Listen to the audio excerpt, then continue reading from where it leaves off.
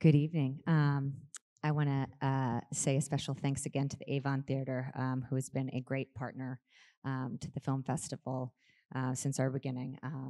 We feel so blessed to be able to show this film here this evening. Thank you all for coming. And I'd like to welcome to the stage for this Q&A, Julianne Green. Julianne received her Master's of Social Work with concentration in Community Partnerships from Georgia State University.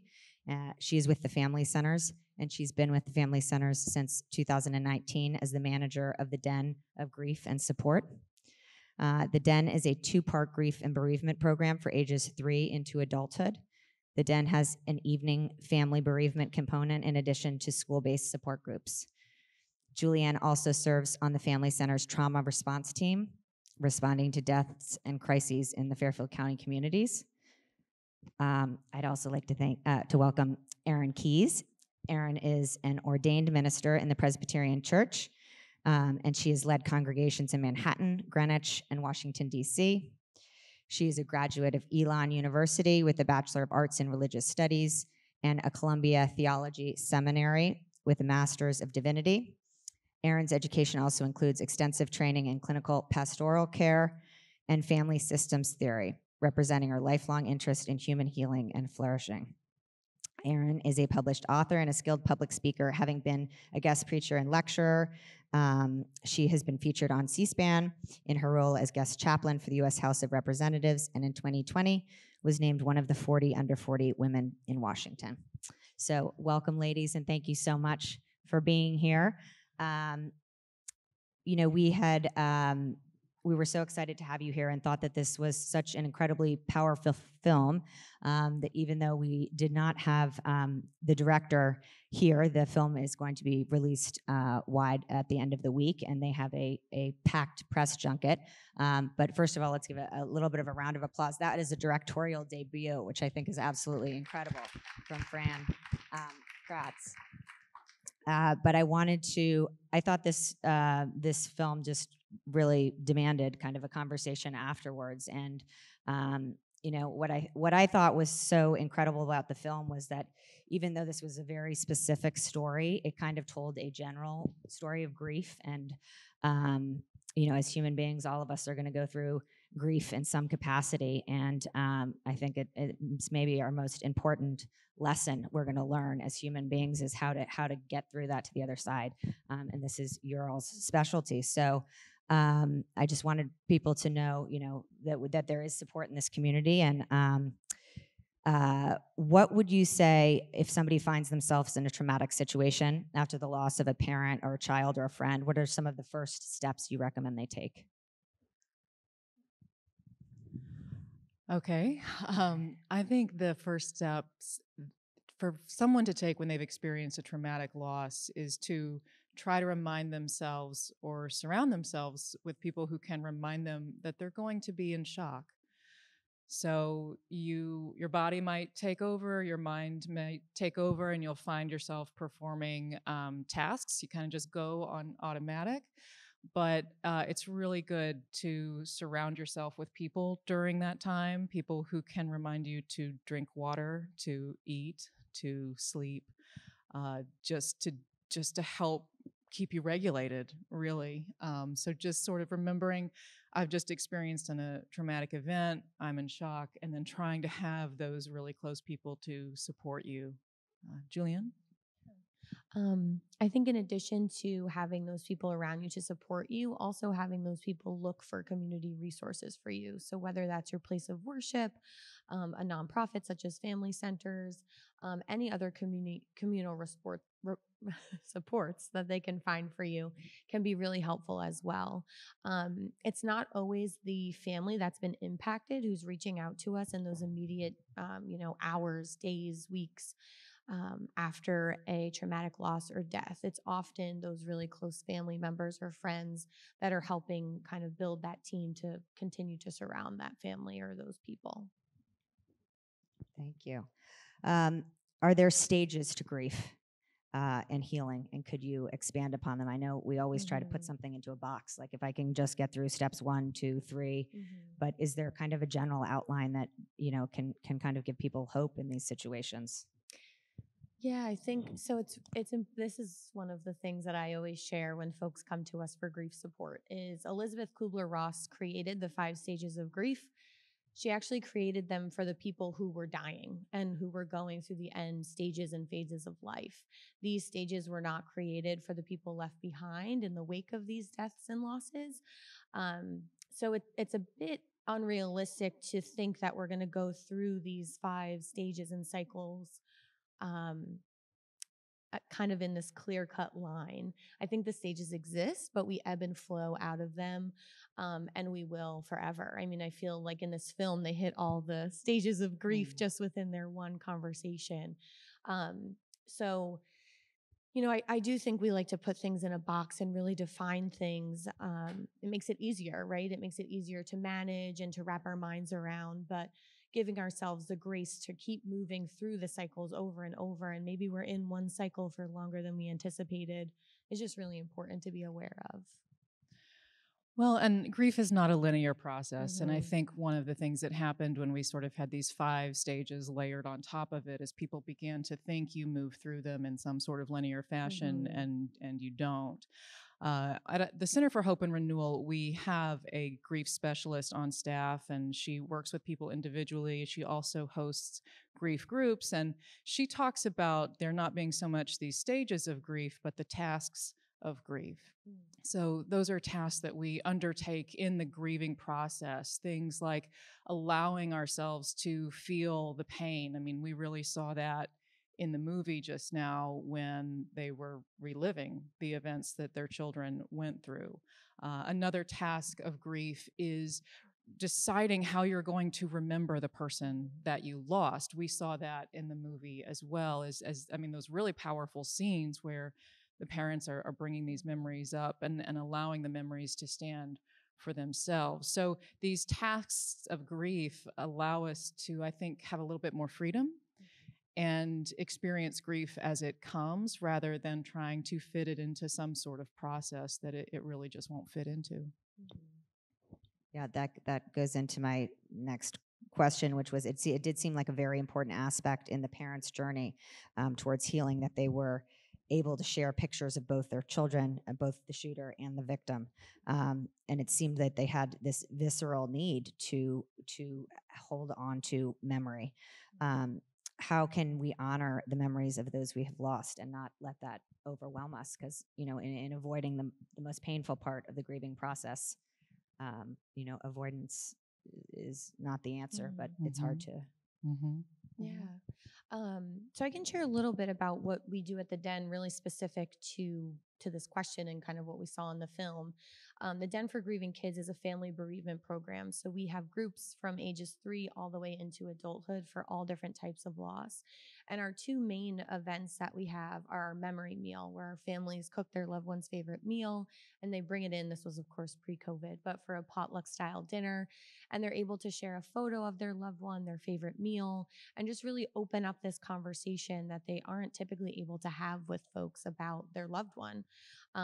If you bring up that your child died, often people aren't going to ask you follow-up questions because they're uncomfortable. And so you're in this really loving and open space where you can just share about your loved one, exactly what we were saying earlier, in the way that you wish to remember them. We also have our commemoration ceremony, where we display the loved one's photos and light a candle in remembrance. And so being able to put a face to these names that we hear about so often in group is really, really impactful and so powerful, and something we were able to do even during COVID as well. Yeah, I think the way that we honor the memories of those we've lost is by honoring the ways in which we need to remember them. And that's going to look different for everyone. Some people are going to want to have the pictures out. Some people are not. I remember when my mom lost her mother, Suddenly a lot of my grandmother's furniture started showing up in our house. And as a child, I didn't understand it. And I thought, do we really need all these extra end tables around? And but that was a very important part of my mom's healing process, was to bring those things into our home and to have her mother with us in that way. And so I think if we can honor our process, that's the best way we can honor their memory. Great. In the past few years, neuroscience has really come to the forefront in complementing mindfulness and the necessity for us to kind of sit again through these feelings. There's no way to navigate around it. What are some other coping tools that you recommend people incorporate into their lives to help them find peace? Mm-hmm. I'm obviously a big advocate of grief support groups. That's such a big part of our programming, but it's just really amazing, especially when we have our groups with our younger kids, being able to see their situation reflected back to them within those groups. Because as they mentioned in the film, grief can be so incredibly isolating. So for kids to be able to be together and see other kids who have lost a sibling or a parent is just really important to their healing process. And same with our parents and those who have lost a spouse that are in our groups. It's really important to see that mirrored with the other folks in their group, and to be around people where they can speak openly without folks getting uncomfortable. And so I think it's really, for me, therapy and group work is really important. And I'm a big believer in using the body to help heal the mind and heart and soul. And particularly when it comes to really difficult emotions or experiences, they can often get lodged within our body. And so there's a lot of healing potential in movement, whatever that looks like for someone, whether it's going for a run, stretching, even just sitting and breathing intentionally can help release some of the emotional residue that can sometimes get stuck within us. Yeah. There were a lot of powerful moments in the film, but I thought it was very, one of the most powerful moments was when Gail was demanding answers from Ann Dowd's character, Linda, about how her son became a murderer. I don't think there are concrete answers, but there were moments in his life, the moving, the social isolation, and the school, where one can't help but wonder if he received the support he needed, could the situation have been avoided? What are the things that we can do to support our children as they navigate change through situations like this? Mm-hmm. I think it's really important to lean on those communal supports that I mentioned earlier. I know in the movie they said that the school social workers and the school staff kind of couldn't be bothered, but I think now we're moving in a really different direction with that. And so I would recommend parents reaching out to school support staff and school social workers and really cluing them in and allowing the child to be, a part of that as well, and give them a little say in that. But really looping people in and kind of getting those wraparound services going, because we can't do it alone. We kind of have to do it as a community and be able to support these kids and children from all different aspects and different directions. And I would say that modeling healthy mental health practices is a really important example to set for our children. I think sometimes the tendency is to wait until an issue arises and presents itself and then kind of usher the kid off into therapy. And I think it's much better for the family unit and for the child if the parents are modeling what good mental health looks like, whether in the conversations that they have at home or in the mental health practices that they have in their own lives, and speaking openly about that.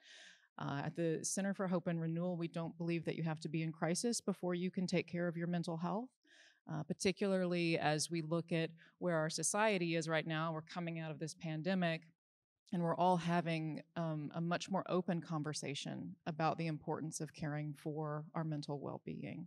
So I think the more that we can talk about that, the more that we can destigmatize that for our kids, we're going to make it easier for them to ask for help when they need it, or ideally before they need it. Yeah, I love that piece around modeling, because so often children won't even allow themselves to begin that grieving process because they're worried about how they're going to make their parent feel. So if their parent is being really, as open as is appropriate about their process and their therapeutic work, or they're going to a support group, and that child can see that grief and that that inner work being modeled for them, they'll be more open to receiving support as well. Because as I mentioned, it's really isolating as a kid to potentially be the only one in therapy or the only one going to a grief group after school.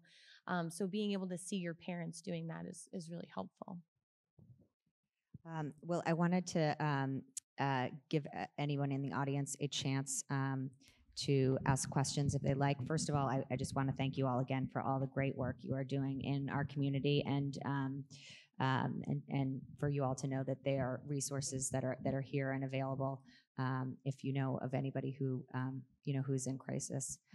So I'm so grateful that you all are right here in our backyard. Do we have any questions?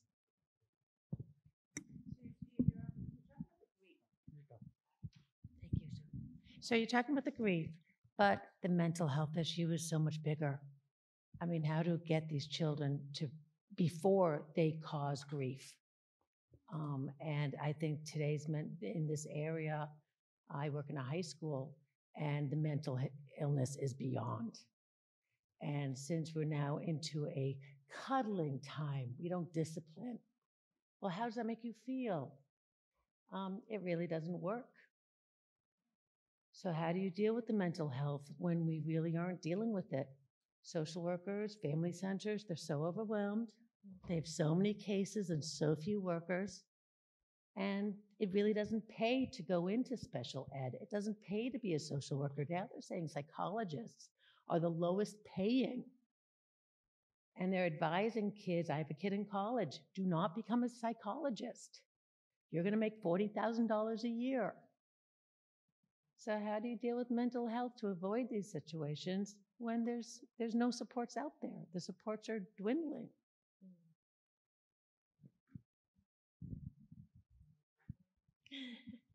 Good luck with that one. We're dealing with it that's too. a tough Big question. It's question. a big one, but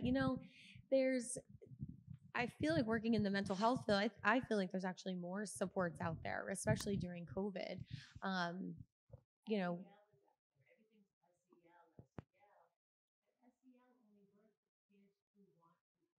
Mm-hmm. Mm-hmm.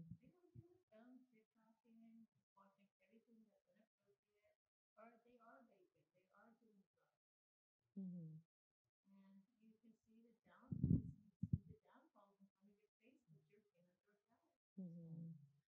You mean within the school specifically? Yeah, yeah, yeah.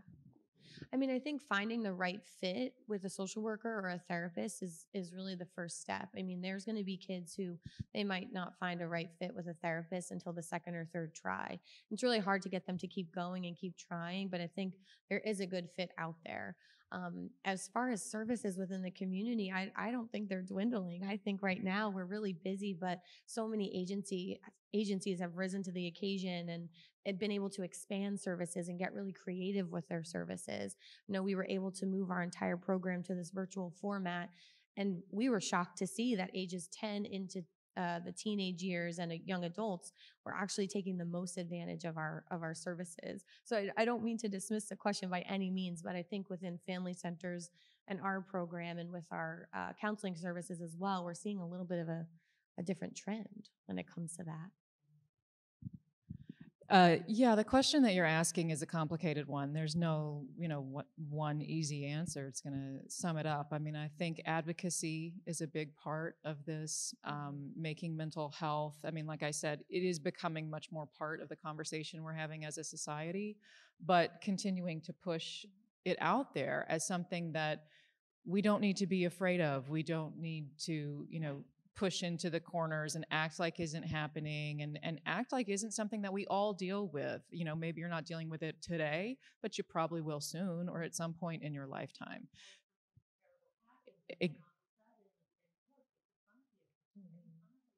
Exactly. And yeah, I could say a lot more about that, but so how do we normalize it? How do we make it acceptable to talk about? How do we teach our children to talk about it from an early age? Kind of like I was saying earlier. I mean, I think it's all about just continuing to have the conversation. And even after the pandemic's over and we go into whatever in the world waits for us after this, not letting the importance of our mental health kind of fall by the wayside as we resume life as normal. Sure. Thank you. Anybody else?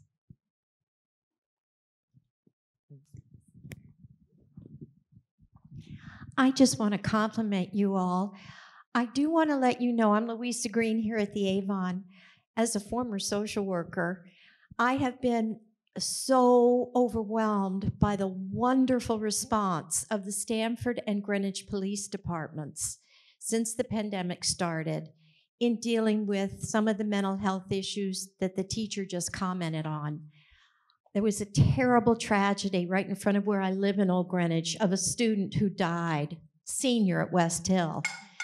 The principal at West Hill, within 24 hours, was working with the Stamford Youth Department at the police and in the Greenwich Youth Department at the police to get help for the other students that were involved that witnessed this terrible tragedy. It's a different type of tragedy that was in the movie, but nonetheless, a terrible death. And to ensure that these kids get counseling for what they witnessed and probably what they'll have to endure in the police investigation. So, there's so many ramifications of what we saw tonight, but I just want to point out the critical importance and the blessing that we have. People don't think of youth departments at the police as helpful, but they are, and they want to, and they have a lot more officers who are going for postgraduate mental health training. So I just wanted to point that out. Thanks, Louisa. Anybody else? All right. Well, I want to just thank you again, ladies. And I'm reminded of the Mr. Rogers quote, which is "Look for the helpers," because I think there is a lot. There's a lot we can feel overwhelmed about, and it's hard to stop these things from happening. If any of us knew the answer, I think we'd all do it. So, thank you for helping. Thank you for having us.